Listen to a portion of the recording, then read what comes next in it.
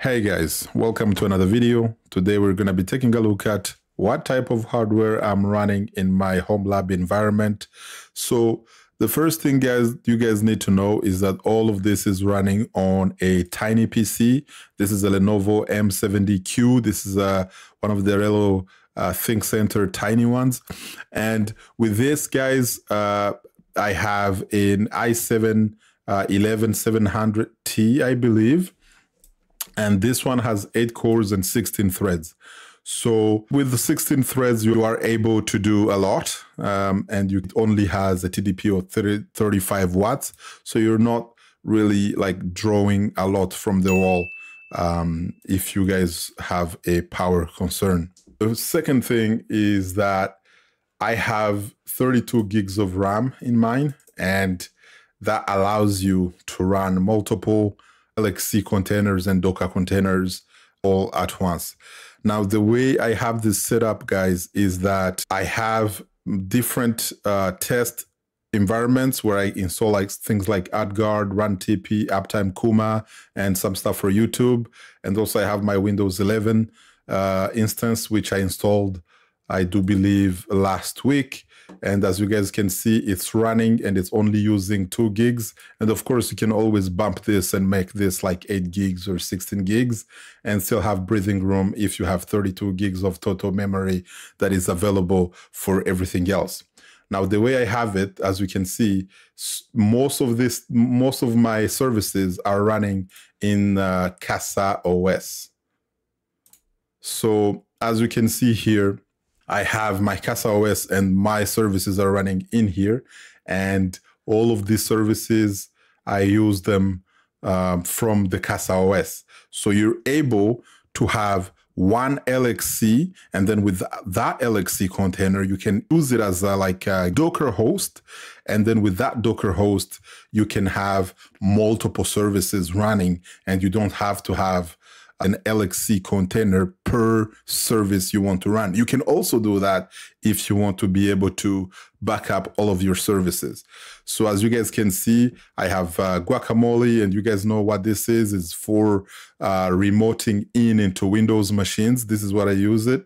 So you can have a home page, and I don't know if I can open this for you guys, but it looks like this. So you log in, and then you're able to RDP into different machines that are in your network.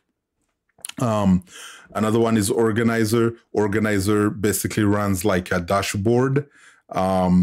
This one has some private stuff, so I don't really show you this. And you guys know Memo because we had a video where I kind of talked about it a little bit. Cloudflare. So this also helps you. This is for Cloudflare tunnel. And it helps you basically tunnel into your home network and expose certain services on the web without opening any ports.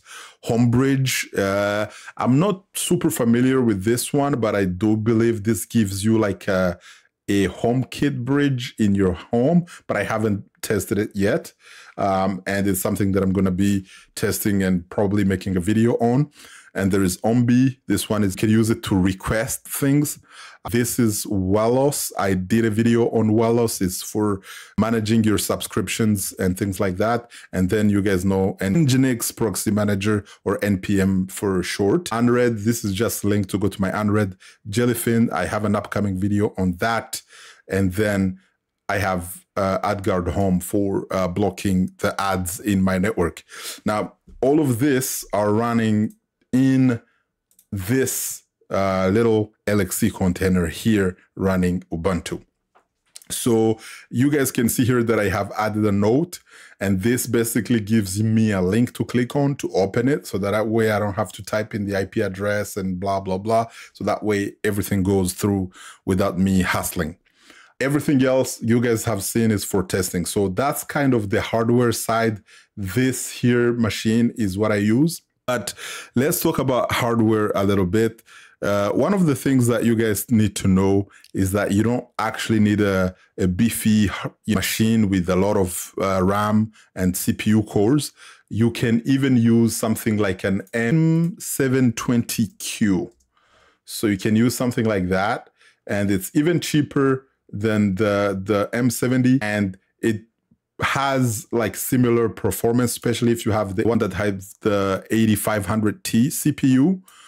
You can do some research. I do believe Serve the Home YouTube channel, they do have like a lot of interesting videos about the tiny PCs. They call it the mini micro something. So you guys can look them up. Their channel is called Serve the Home. So when you're building your home lab, you don't have to go with a big machine. When I started, I had a Dell R720, I think it was R710. And this thing would basically, when it starts, it would wake up the neighborhood. It would be like, basically like starting the airplane engine. So it was not home friendly. So when you're, trying to learn and building things, you don't have to get like a big machine with a lot of, like, you don't need anything that's going to heat your home and consume a lot of electricity. You just need something that you can use to learn installing LXC containers, Linux distributions, and using it as a learning platform.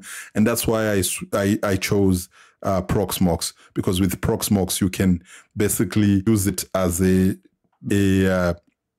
launching pad to learn other things. All right.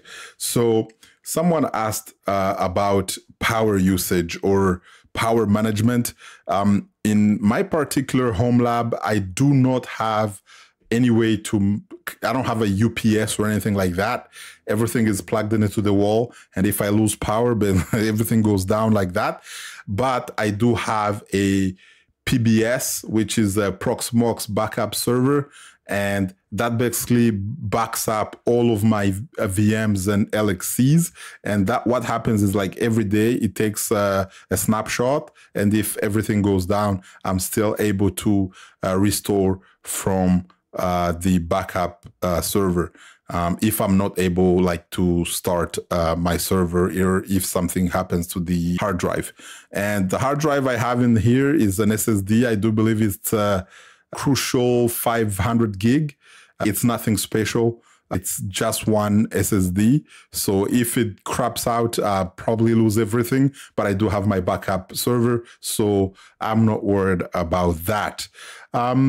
Another thing to talk about is mostly to do with Proxmox configuration and what type of version I'm using. And you guys know that I'm using the VE 8.2.2. I haven't checked updates in a while, so maybe that's a thing that I should do. Actually, let me show you how easy it is to check for updates in Proxmox, guys. As you guys can see, there is a lot of things to update. And I'm not sure if I do it, it's not that it's not going to ask me to reboot. But you know what? What the heck? We'll do it live. We'll do it live. Upgrade. And hold on. There is a console open here. I'm going to zoom in for you guys. Does it let me zoom in? Yes. Here we go. So we're zoomed in all the way in. So it's 500 meg of additional space that will be used. I'm going to say yes. Just clicking there, yes. So this is going to update, guys, and it's super easy to do.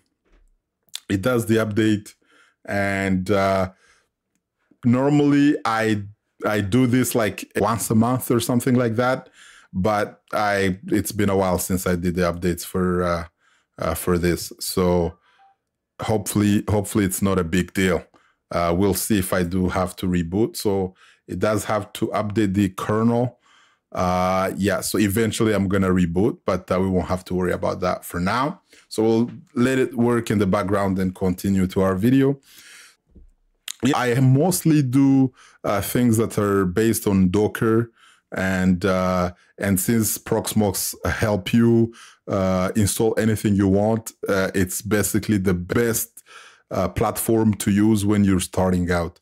So yeah, this video was unplanned, guys, and it was mostly like a response to a comment that I received. I don't know if there's something that I haven't talked about. Future JC here. So I thought about what I spoke about in the video, and I thought, hey, why not add a few things here? So this is another place, guys, where you can find cheap desktops that are on sale, that are refurbished by the manufacturer. So this is DellRefurbished.com. And on this site, sometimes you do find like good deals. Right now, things are kind of expensive, but normally you'll find like the Dell Optiplex 7080 for like 200. So this is a site that I keep an eye on. Another site that I keep an eye on is diskprices.com. Over here, you can basically customize to find any hard drive type that you need for any price that you need for the capacity that you want. So this is another tool that you can use to your benefit to find things on different store. I do believe they have an affiliate link, so you'll be also helping them out. Another place is UnixSurplus.com. This is where you can buy used and cheap parts, like, you know, server surplus stuff, or yeah, Unix surplus. I think it's in the name. So so yeah, so this is on here. I do believe you can buy some HBAs and also some CPUs, some hard drives for the chip, and also this is all used. So whatever you buy here, I don't know what's the guarantee, but you can see here you have a 10 terabyte for $79. So, you know, use your judgment, guys.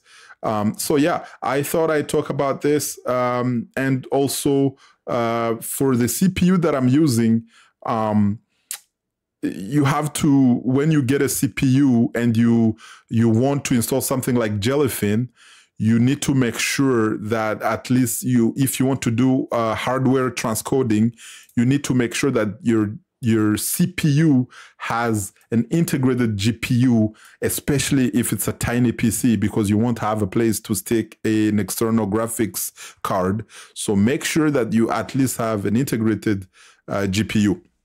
So yeah, so back to the video, guys. I just wanted to insert that comment before the video is over. Thank you guys for watching this video.